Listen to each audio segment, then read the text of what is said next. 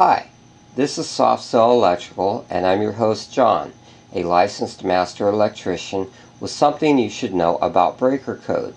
A ground fault circuit interrupter, or GFI, as shown in the picture, is not replaceable with an arc fault interrupter, or AFCI.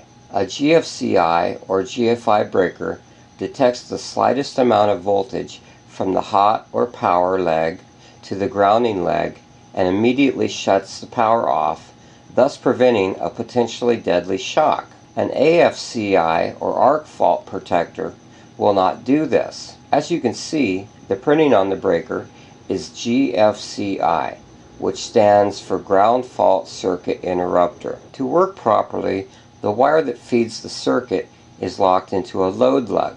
The neutral for that circuit terminates on the breaker lug labeled load neutral, and the curly white wire terminates on the neutral bar.